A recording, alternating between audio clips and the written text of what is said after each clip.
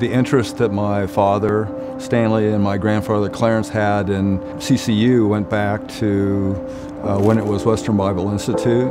In the 50s, was based in some small buildings, facilities in Denver, and I think they really just did not have any room. My grandfather and father had bought a ranch in 1947, and so that the idea of donating some of the acreage from that ranch was really a great solution to that problem, to give them a lot of room to grow.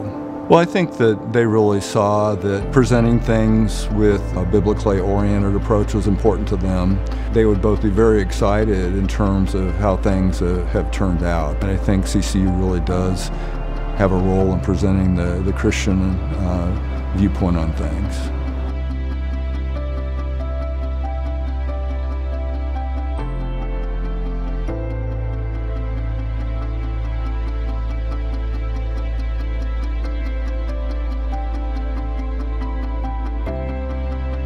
I've been challenged daily to think about God in different ways. Here at CCU, they're serious about you as an individual, not just a number. I would not be who I am now without my experience at CCU. I think that he would have been really excited about Colorado Christian University and the way it's grown and developed, and the way that he and my grandfather's gift was multiplied.